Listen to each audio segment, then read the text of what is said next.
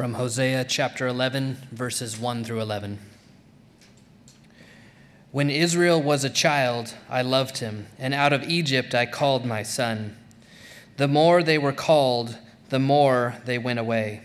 They kept sacrificing to the Baals and burning offerings to idols.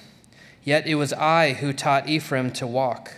I took them up by their arms, but they did not know that I healed them. I led them with cords of kindness, with the bands of love, and I became to them as one who eases the yoke on their jaws, and I bent down to them and fed them. They shall not return to the land of Egypt, but Assyria shall be their king, because they have refused to return to me. The sword shall rage against their cities, consume the bars of their gates, and devour them because of their own counsels.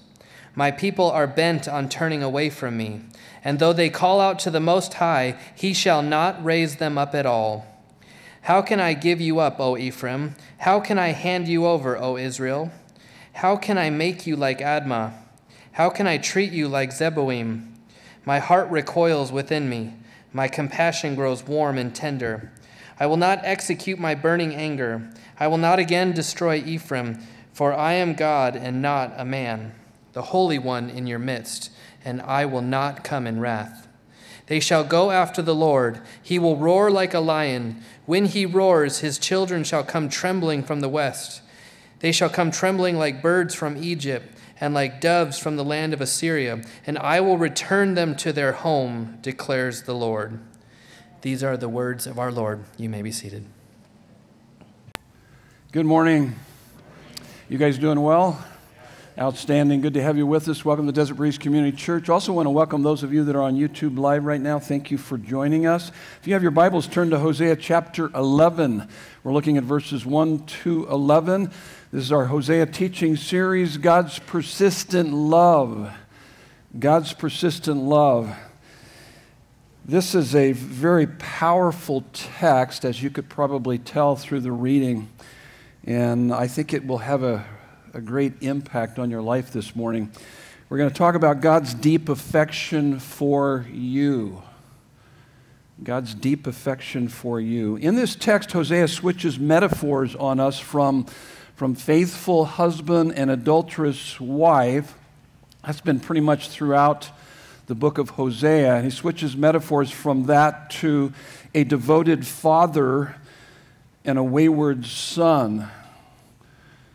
When you read through the New Testament, you see that Jesus consistently referred to God as Father, and he taught his disciples to interact with God, to have relationship with God by referring to him as Abba, Father. Abba, Daddy, Father.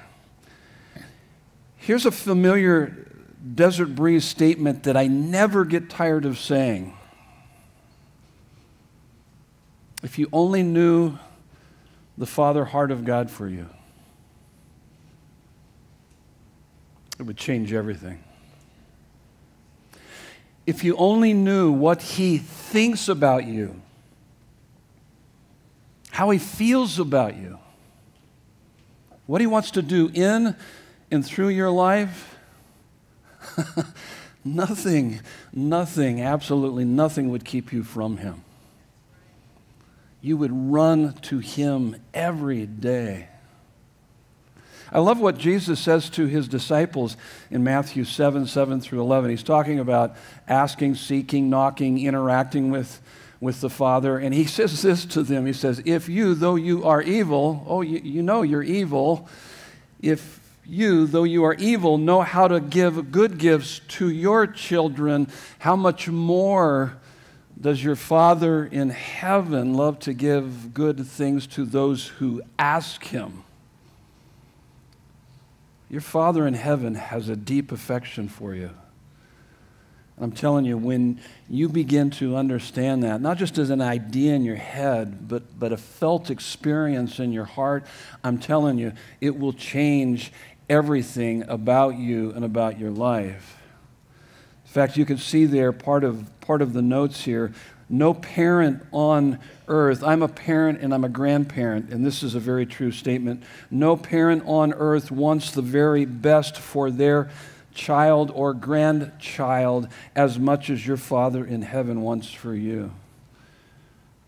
So in this text, this is what we see. We're going to look at the Father's loving heart, the Father's broken heart, the Father's gracious heart, and then the Father's redeeming heart. But before we do that, let's pray. Would you bow your heads with me? Let's just take a moment. Once again, God, we are delighted to be here today. We absolutely love your presence. We love growing in our relationship with you. We want to know you more and more. And we pray through the study of your word, the work of your Holy Spirit, that your deep affection for us would not just be an idea in our mind, but a felt experience in our hearts, chasing away all of our fears, freeing us from guilt and shame, healing our wounded souls, satisfying our deepest longings, and transforming every part of our lives. We pray these things in Jesus' beautiful name, and everyone said, amen. So take a look at this first one on your notes. Keep your Bibles open. I'll be referring to the text. The Father's loving heart. This is based on verses 1 through 4. And here's your first three fill in the blanks.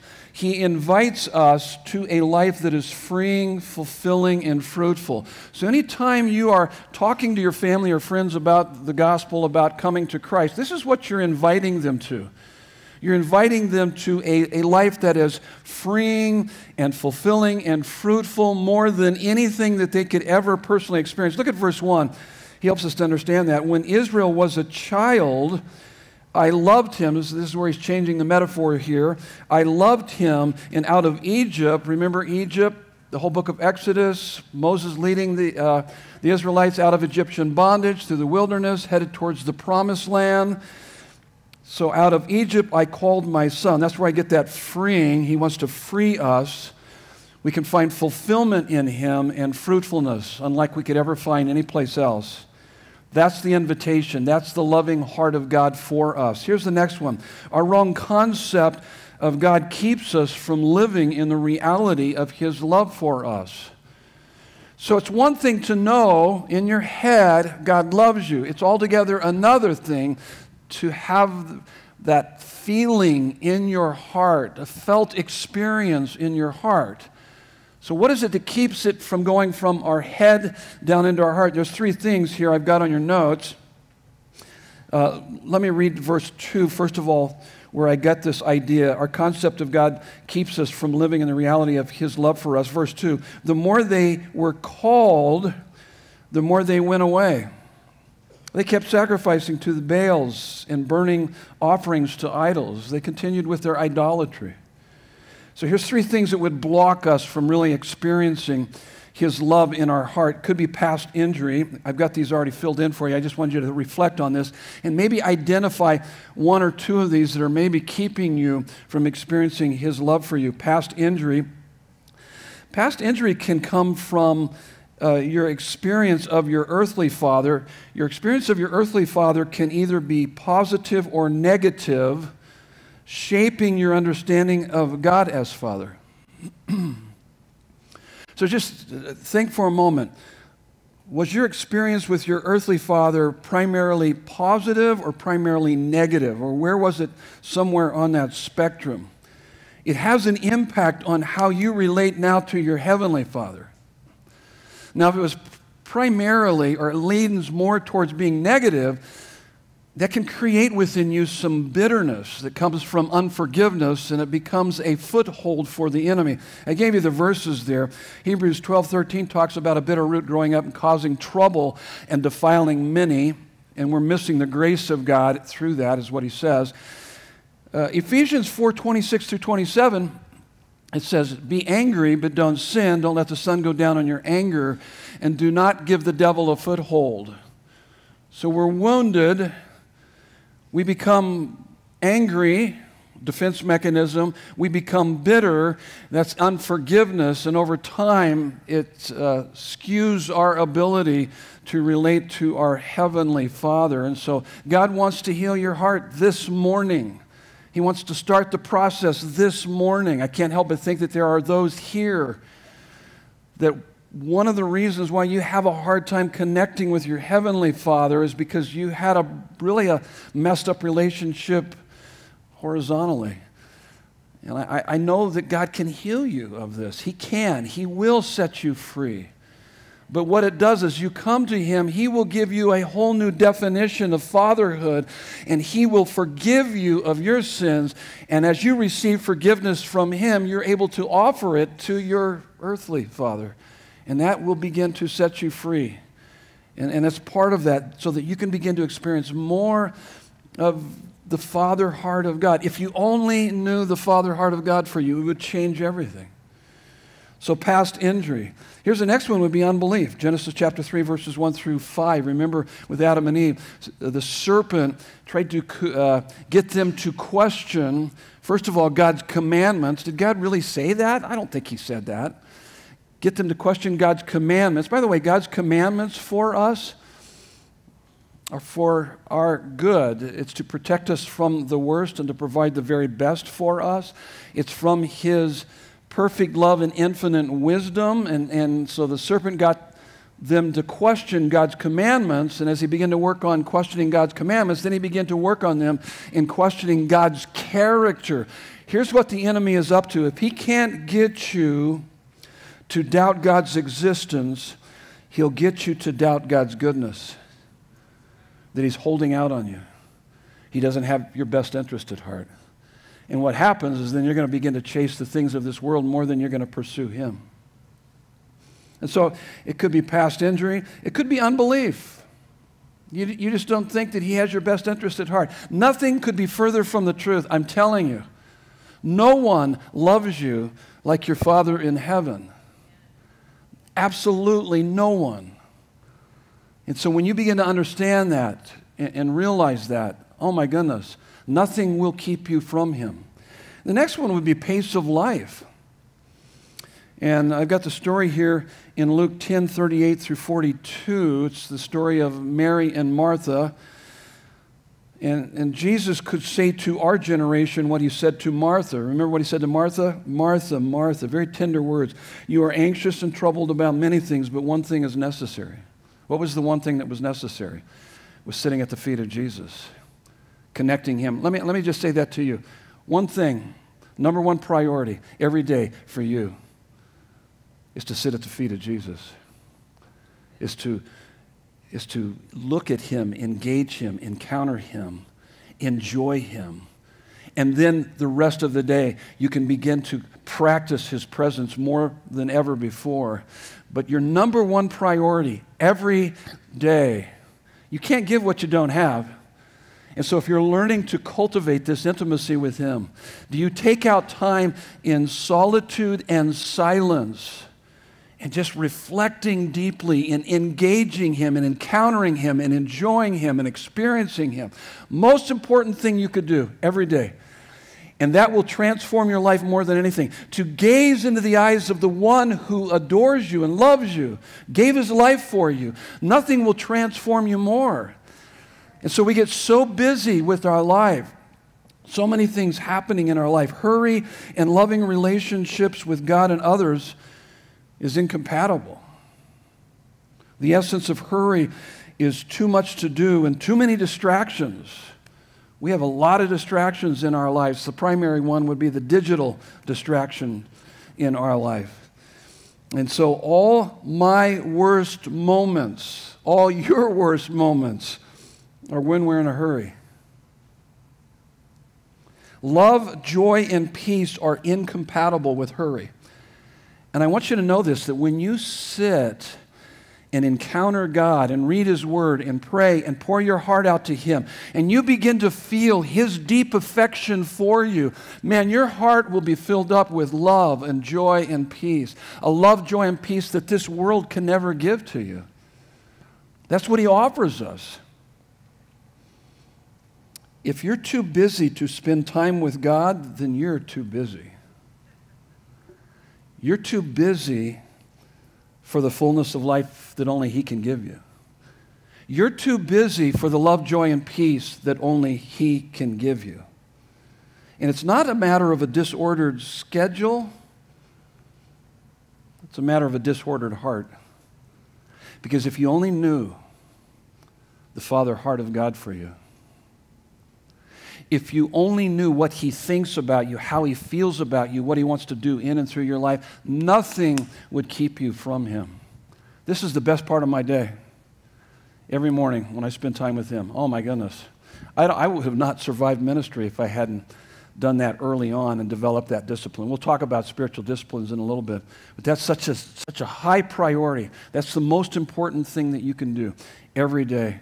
Every day. We teach this in our DB life. Really important. Here's the next thing. He begins to help us to understand this picture in our relationship with the Father. He is like a father coaxing and celebrating our first steps and comforting when we fall. Coaxing means consistent, gentle persuasion. This is God's deep affection for you. Look at verse 3. Yet it was I who taught Ephraim to walk. I took them up by their arms, but they did not know that I healed them. It's like parents and watching their young child learning to walk, take their first steps.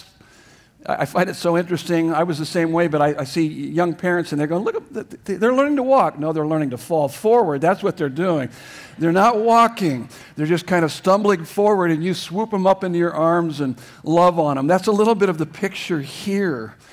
And having children and grandchildren, I began to realize, and it was revolutionary for me, that God delights in me more than I delight in my kids and grandkids.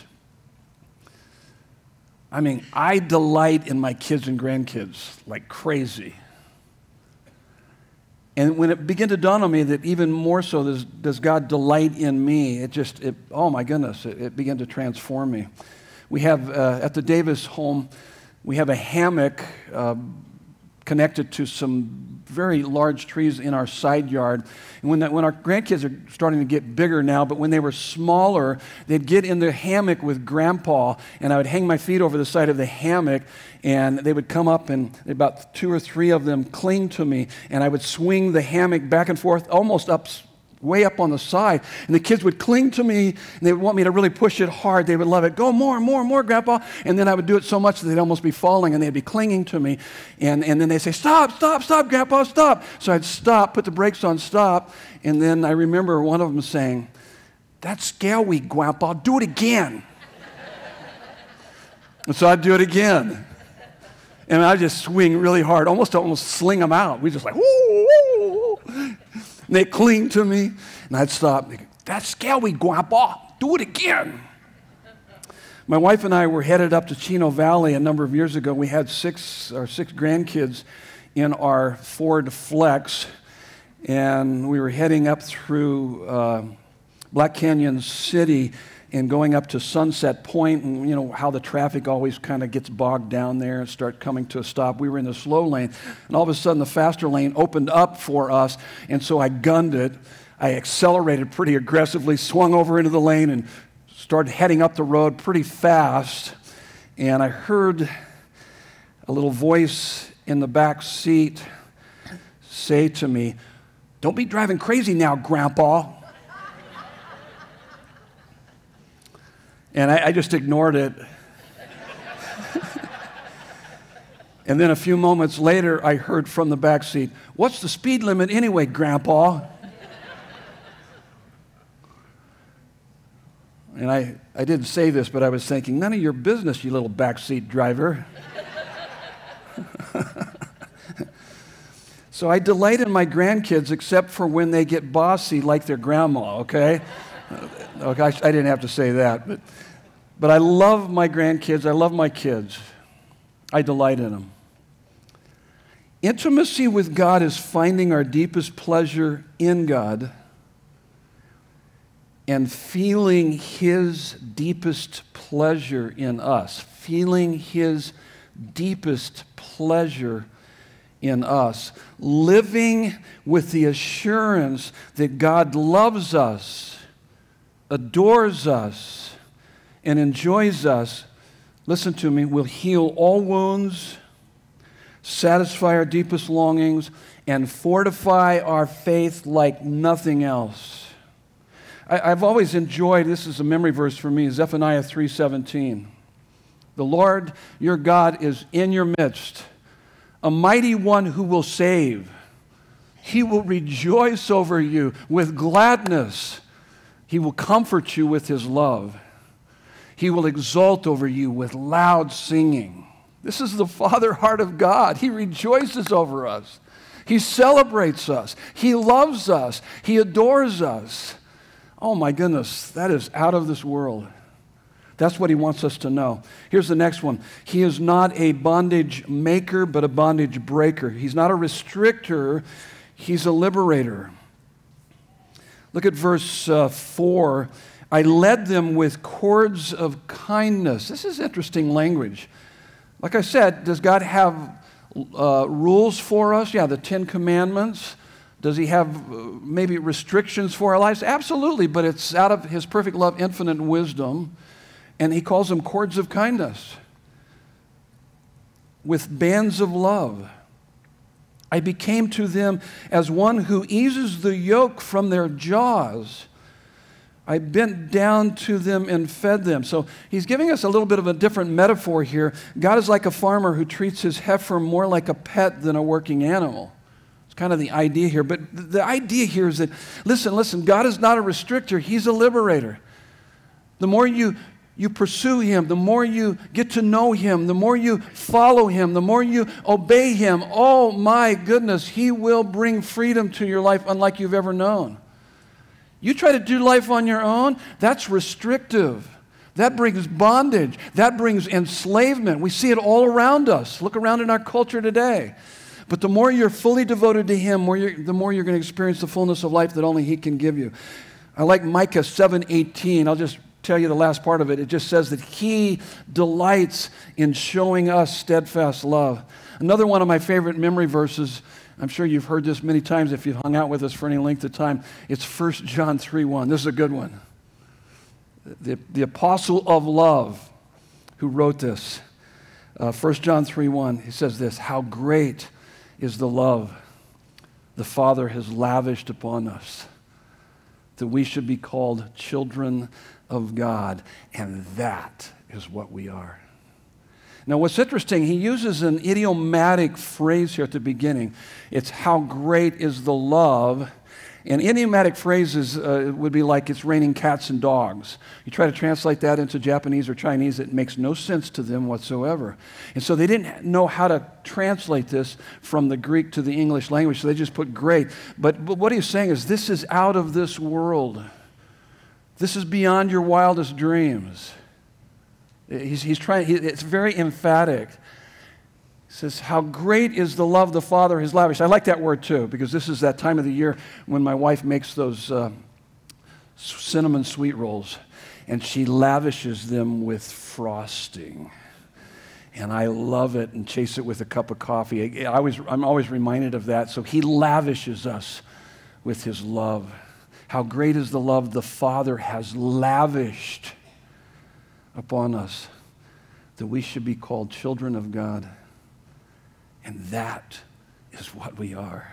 I mean, the reality of that. He's just saying, come on, man, get this down into your heart. This will change everything about you.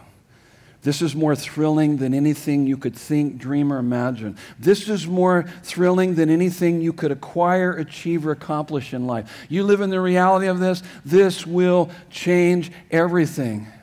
And here's part of this idea. And so when you have your personal time with God, devotional time, whatever you want to call it, quiet time, you read his word, you pray, you talk to him. This is what you should be basking in, the reality of his love for you. And you should be thinking, as God's child, there is never a moment when you're not an object of his undivided attention, unconditional affection, and unlimited action, working for your good in his glory. He loves all of us as if there's only one of us.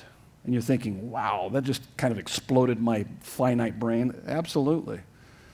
Our brain's way too small to comprehend this infinite and eternal God, that we can have an audience with Him every morning and walk with Him throughout every day. I'm telling you, this is beyond our wildest dreams. That's what He offers us through the shed blood of Jesus. This is absolutely amazing. If you only knew the Father heart of God for you, it would change everything. Change everything about your life. You live in the reality of it. Oh my goodness, what we have in Him is absolutely amazing. So that's the Father's loving heart. Now let's look at the Father's broken heart. He talks about this in verses 5 through 7. The cruel consequences of our refusal to return to God. Let me define for you sin. Sin has multiple definitions, but I'll just give you one. We've been talking about really the definition of sin as being spiritual adultery or spiritual infidelity throughout this book. But I'll give you another one here. It's in understanding sin, we need to understand what fearing God is. The Bible talks a lot about us fearing God, not being afraid of God, but fearing God. Proverbs 9:10, the fear of the Lord is the beginning of wisdom. Knowledge of the Holy One is understanding. And fearing God is more than a general belief in God. It is being filled with a joyful awe and wonder of the beauty and the glory of who God is and what He's done for us, that we tremble at the privilege of knowing, serving, and obeying Him. That would be the fear of God. And I mention the word tremble because when we get to the end of our text, verses 10 and 11, he uses that word twice, tremble, and he's talking about the fear of God, a healthy fear of God. You see, sin shrugs at God. No big deal. You're just cavalier, casual about your relationship with God. Sin shrugs at God. It's not just failing to believe that He exists, but that He matters more than anything in this world. If knowing God isn't your greatest passion, your greatest priority, your greatest pursuit, then you are out of touch with reality. And that would be sin. You're missing the best part of the Christian life. Romans 3:23 says, "For all have sinned and fall short of the glory of God." What does that mean? We fail to see how desirable and satisfying He is. We're living way below that. He doesn't have our heart's deepest loyalties and affections. He's not our greatest passion. Therefore, we're not able to live for His glory. We're living for the glory of ourselves or for something else. So we fall short of that. And that has consequences. Here's the consequences for the people of Israel. These are the consequences for us too. Under bad leadership. That puts us under bad leadership. Look at verse 5. "They shall not return to the land of Egypt," that's the southern enemy, "but Assyria," that's the northern enemy, "shall be their king." What? Their enemies.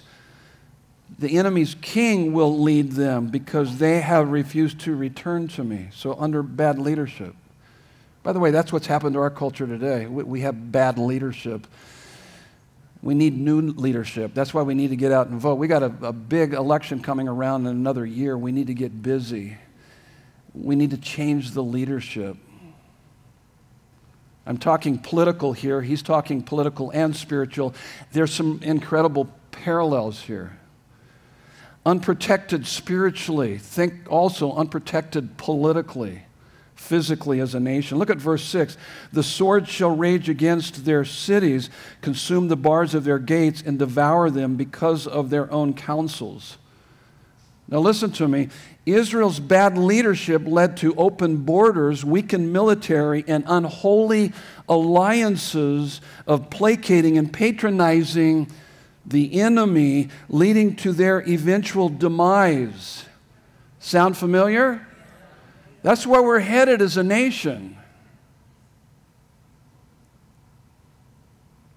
We're next in line after Israel. These terrorist organizations and countries have us on the list next. And with open borders, we're already vulnerable. And I want you to know the adversary is a terrorist. What happened to Israel, he wants to take you out spiritually. That's important for us to always keep in mind. That's why we want to continue to support Israel and all that they represent. We have people within our own country. I didn't mean to get political here, but I guess I think it's important for us to think about this. We got people in our own country that support Hamas and Hezbollah. That's insanity. That's what's infiltrated our ranks, and that's why we need to be vigilant. But there's a lot of interesting political and also spiritual parallels here that we need to keep in mind. This is what's happening to Israel. The same thing, that's where we're headed as a people. Now, let me just say this. Let's switch from politics now to more of our spiritual battle. Your greatest defense against sin and suffering in this world is finding your deepest pleasure in God and feeling His deepest pleasure in you. This must captivate and capture your heart and imagination more than anything in this world. His love for me must captivate and capture my heart more than my wife's love for me, or your love for me, or my kids' love for me, or my grandkids' love for me. This has got to be more powerful in my life than anything else. Otherwise, I'm not going to be able to respond to them appropriately. And this leads to, so under bad leadership, unprotected spiritually, unable to endure hard times. Look at verse 7. My people are bent on turning away from me, and though they call out to the Most High, He shall not raise them up at all. What? Wait a minute, I'm a believer. Yeah, but you neglected coming to Him and spending time with Him and cultivating a relationship with Him. You have no spiritual disciplines. You have no spiritual arsenal. You have no spiritual equity to get you through the hard times. That's what they're doing. This is why they call out to Him, but they have no resources to draw upon. There's a major difference between trying versus training to do something, such as trying versus training to hike the Grand Canyon. If you've not really worked out much and you all of a sudden get all your friends together and go, we're going to go hike the Grand Canyon, you better put the rescue helicopter on standby, okay? Because you're not going to survive. Now, if you've been working out, maybe, just maybe, you might be able to survive that. But you're not going to do it by trying, but you can do it by training. Maybe if you get off the couch and start walking some laps around in your neighborhood, and then you develop a little bit more than just your neighborhood, maybe a few miles. Maybe you go to Thunderbird Park and then begin to hike that mountain. Maybe go to South Mountain, hike that a little bit, begin to put some miles on. And then maybe by training, when you're at the Grand Canyon, it's not going to kill you. Same thing is true when you face difficulties. If you haven't been training, if you haven't been practicing spiritual disciplines, you're going to be taken out.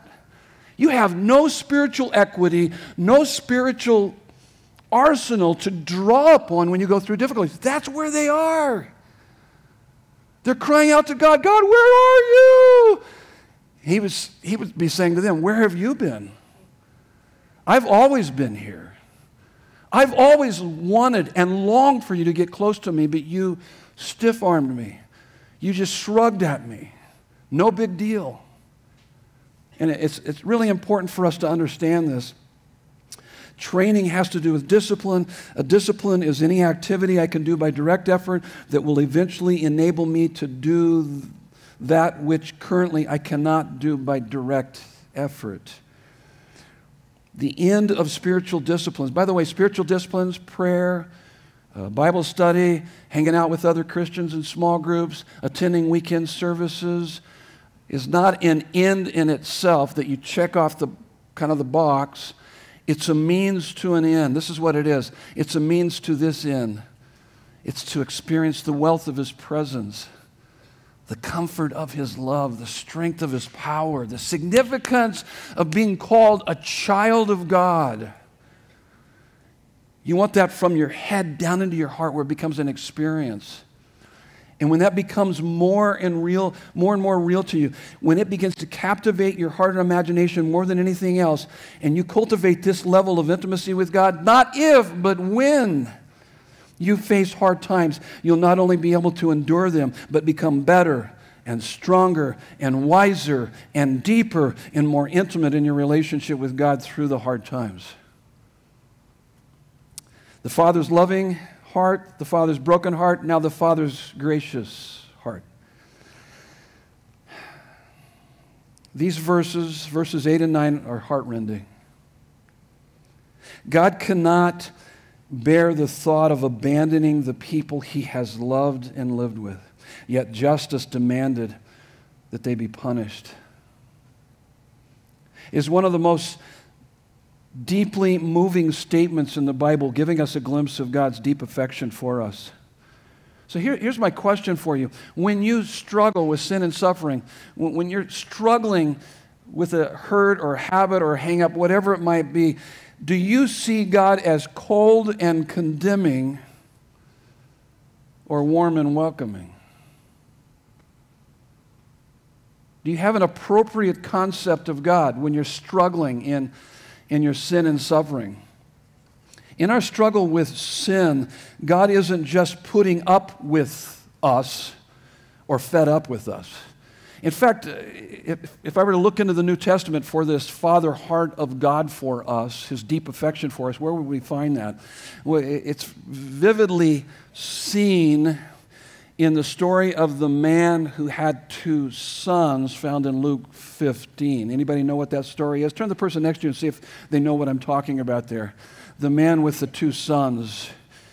What is it called?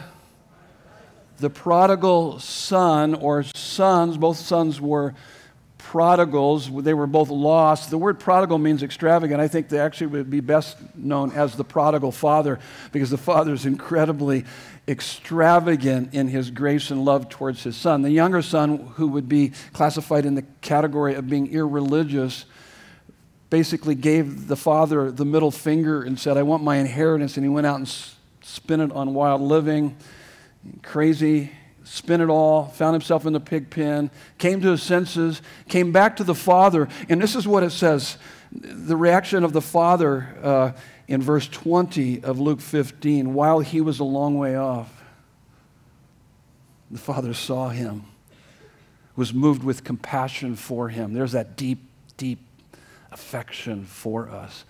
And he ran out to him, which was highly unusual for a patriarchal father to run. Children would run, women would run, men would not run. But he so adored his son, he ran out to him and embraced him. And literally it says he smothered him with affection, with kisses. This was a son that took his inheritance and blew it. How does God think about our reckless living in life? Man, He welcomes us with open arms if we'll come back to Him. But what about the religious older brother who refused to come into the party? He was ticked. He was angry. He was bitter. How does the father respond to that? Well, it tells us, verse 28, he's the religious brother, that the father went out to him and tenderly pleaded with him. Here's what the story tells us. The Father runs to us faster than we prodigal sons and daughters run to Him. Listen, this morning, He's running to you. He's coming after you. He loves you. His deep affection for you is what awaits you if you'll turn to Him, if you'll come to Him. Whether you're irreligious or religious, turn towards Him. Give your life to Him. Surrender your life to Him. There is nothing you can do to make Him love you more, and there's nothing you have done to make Him love you less than what He loves you right now. I sit down with a number of people who are believers and also unbelievers, and they really struggle with this whole idea that you don't have to change for God to love you. He loves you so that you can change. Most people think, I got to get my act together, I got to change, I really messed up this week, I'm not even going to show up to church, or if I came to church, I hear this a lot. If I came, I'm surprised the walls haven't come down on top of me, the roof hasn't come down on me. They're thinking God's judgment. No. Now, let me say it again. You don't have to change for God to love you. He loves you so that you can change. I'm telling you, you get to know the Father heart of God for you. I'm telling you, that will change you unlike anything else. If you only knew the Father heart of God for you, it would change everything. In this text, verses 8 and 9, I want us to kind of walk through it here a bit slowly, but it gives us three characteristics, attributes of God: His justice, His mercy, and His grace. First one is His justice. Justice is getting what you deserve. Look at verse 8. How can I give you up? How can I give you up, O Ephraim? How can I hand you over, O Israel? How can I make you like Admah? How can I treat you like Zeboim? These are two of the 5 cities destroyed along with Sodom and Gomorrah. We've got then the mercy of God. Mercy is not getting what you deserve. Second part of verse 8. My heart recoils within me. My compassion grows warm and tender. This is God. We're getting a look into the very heart of God, His mind, His heart, His desire for us. NLT puts it this way: my heart is torn within me, and my compassion overflows.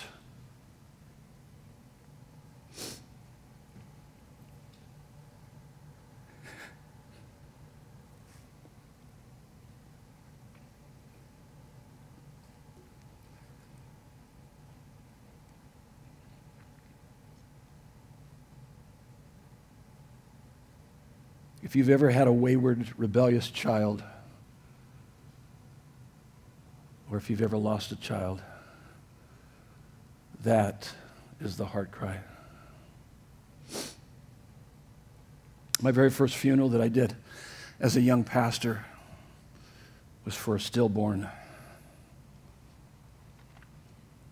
And the family was devastated.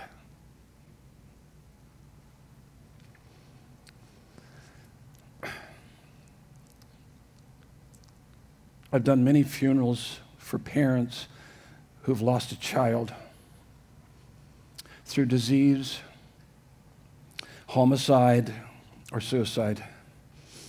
I'm telling you, it's the parent's worst nightmare. Nancy and I have friends who used to attend Desert Breeze.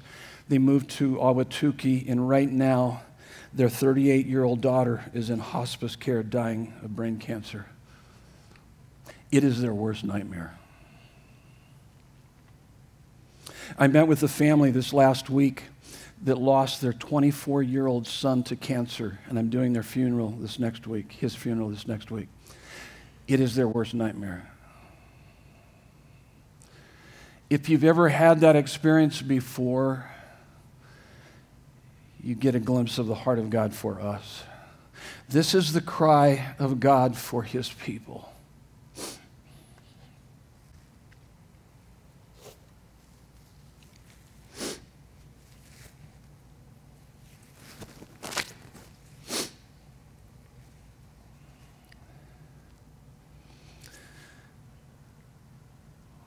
And I want you to know that if you have a wayward son or daughter, if you've ever lost a child, I just want you to know this, that the one who names and numbers the stars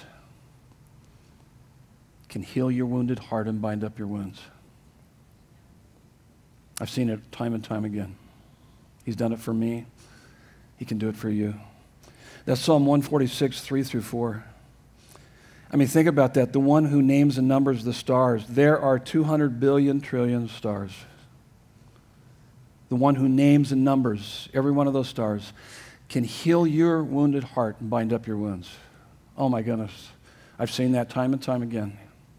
He will do that for you. He can do that for you. It's in His grace. Look at grace. Grace is getting what you don't deserve.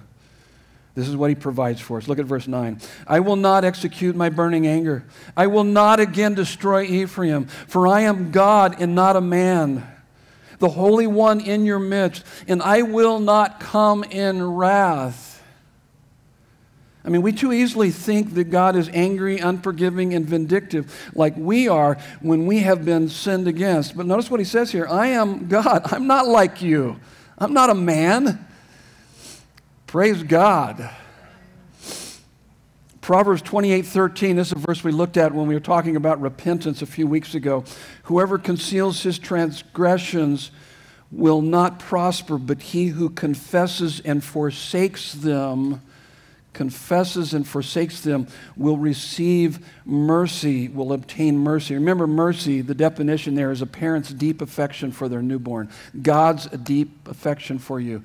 When you stop hiding and you confess and forsake your sin, you turn to Him, what awaits you?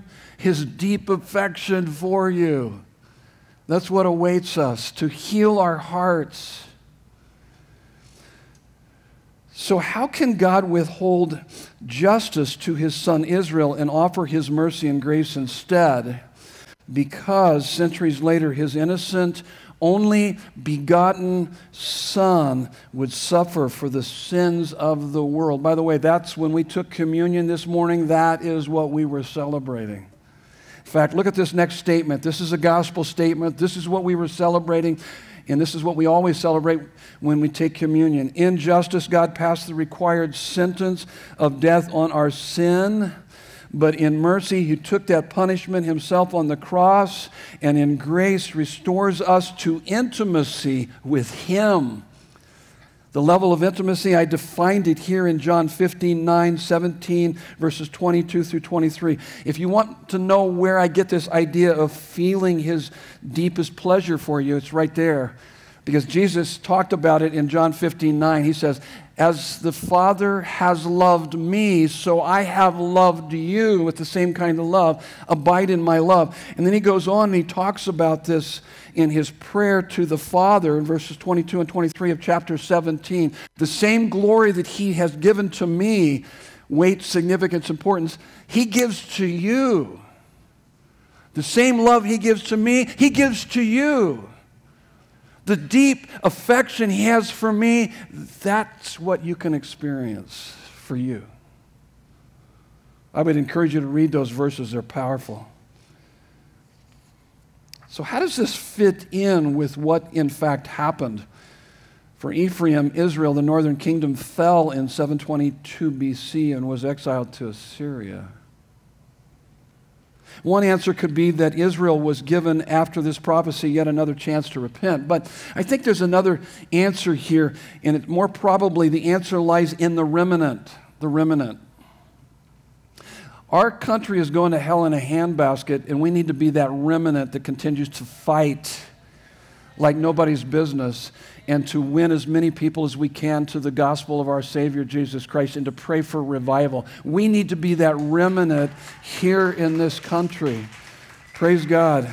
And there was a remnant that still lived for God in the midst of all of this. People that were faithful. They stayed faithful to God even in exile, and whose descendants returned with them from Babylon to be part of the continuing Israel, which eventually meets us in the New Testament as the first century church following Christ. And so the next paragraph seems to bear this out. In fact, the next two verses bears this out. Here's the last one, the Father's redeeming heart. Look at verses 10 and 11. They shall go after the Lord. He shall roar like a lion. So this would be for us also, not just the remnant in that day and time. They shall go after the Lord, and He will roar like a lion. Roaring like a lion speaks of courage in the face of hostility and difficulty. It speaks of being a conqueror when our circumstances are horrible. When He roars, His children shall come trembling from the west. Verse 11, they shall come trembling like birds from Egypt. There's the idea of fear of God.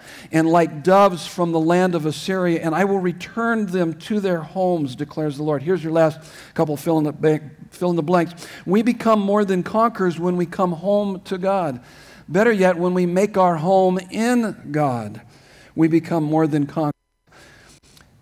If the Father loves me, it doesn't matter who hates me.